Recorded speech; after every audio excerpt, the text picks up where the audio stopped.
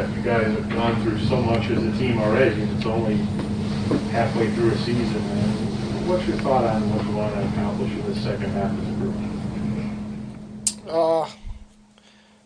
I don't know. I mean, I think there's no sense really looking at it too big. I think you just kind of take it a game at a time, and for us, that's having a good game tomorrow, and then we got a pretty big road trip coming up. So that'll be the focus now, and then once that's happened, we'll move on from there. As you get a little healthier, do you get the sense you're getting more consistent efforts most nights? I mean, the game in Detroit obviously wasn't good, but a lot of the games recently, you either won or, like Dallas and Detroit, you've been right there. Yeah, I think it's a good sign that we're always in the game. We just have to find. I think it's kind of been a theme. We've got to find a way to close out some of those games.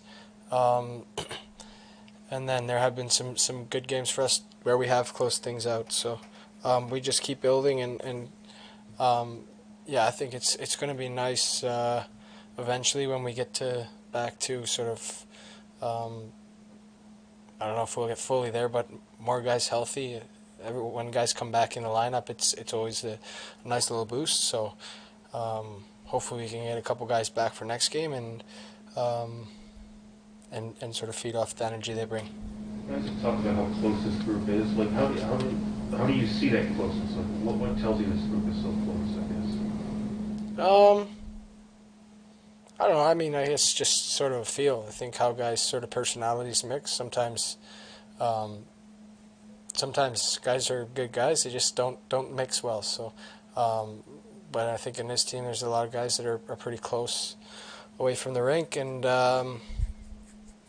I think that's always better than the opposite. So, we got a lot of young guys, a lot of guys sort of hungry for their opportunity, and a lot of excitement around that, and guys can kind of feed off that, which has been nice. What has Tuck brought to your line that has really meshed right away? I mean, he's got a point a game. You're scoring. Tage is scoring. What has he brought to the line that has made it now?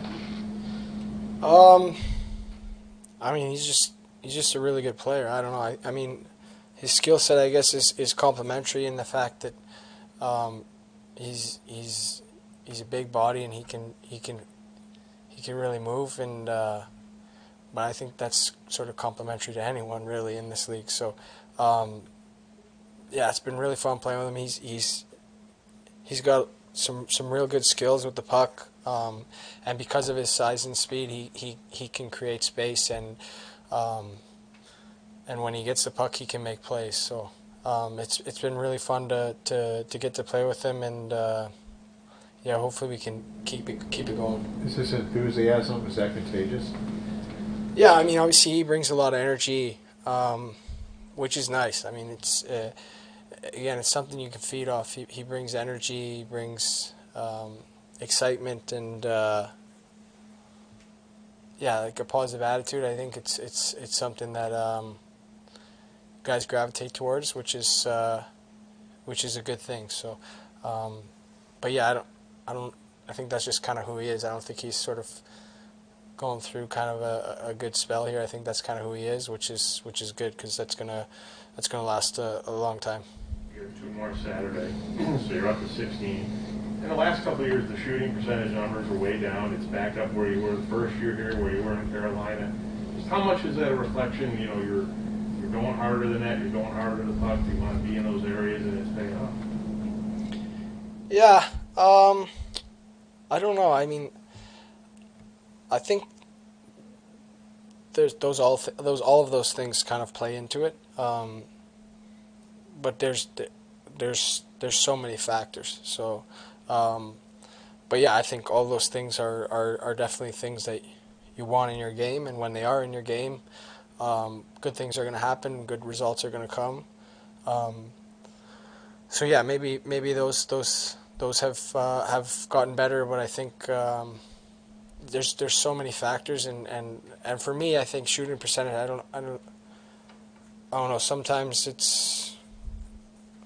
I don't know how you can look at it and sort of zero in on, like, if you're shooting 10% and you've shot 9 shots, your next one's not guaranteed to go in, right? So I think it's just kind of accumulation of a lot of things. And for me personally, I think this last little stretch, Tucky and Tommy have been playing really well. And when a line's playing well, guys are going to have success individually. And I think hopefully we can keep it going together. You just talked at the top here, obviously, about a one game at a time approach. That's pretty standard. Do you allow yourself to think, I can get back in that 30, 35 goal range this year? I mean, did that never come into the thought much? Not really. I mean, I think for me, you just have a certain expectation of how you're going to play and how you can perform and how you're going to help the team. And